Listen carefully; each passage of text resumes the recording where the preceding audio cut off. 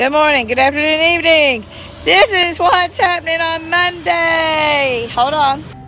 We can all be joyous for me. Looky, looky, looky.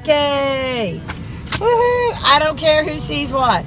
You know, people want to find you bad enough, they will. OMG. I'm so happy. Gosh. Look. I have my house.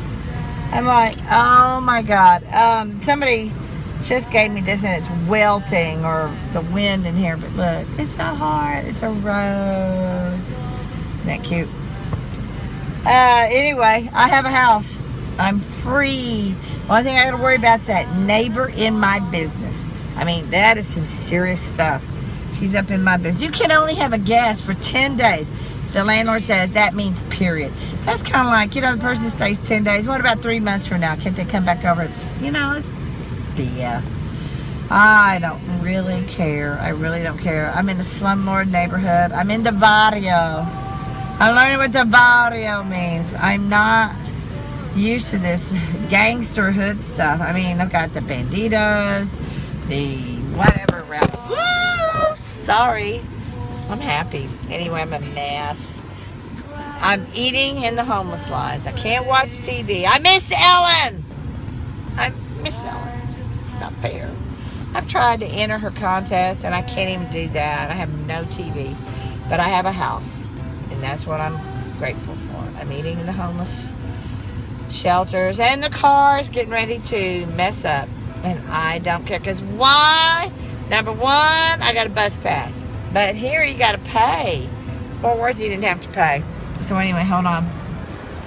Now I had to move my car. I'm over here at one of the resource centers, the food stamp office. And MHMR is next to it. I got all the crazies around me. So it's really just what I want to be around. I am learning a whole new cultural education. They, from Fort Worth, the homeless people just roam rampant. They harass them, though. They really harass them. Fort Worth kind of keeps it, I guess they run them off and put them where they're supposed to, you know, be over there off of Mission Center and all that. But they work these street corners all over the place. You see them everywhere. You don't see it quite like you do in Fort Worth. Anyway, I got my place. I'm not used to this Lavario because I am white and there's more Hispanics. Not being racist, my neighbor is female African American with a white boyfriend and a couple, but it's just that everybody's in your business and I'm not into this, especially since I got the neighbor on the phone. You know, it's just kind of, she's helpful, but I don't want anybody in my business. You know what I mean?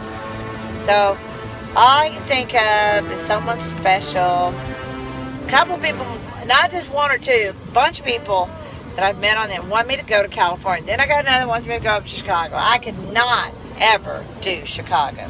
That is too cold, too street city. I'm an island girl, honey. I'm an ocean baby.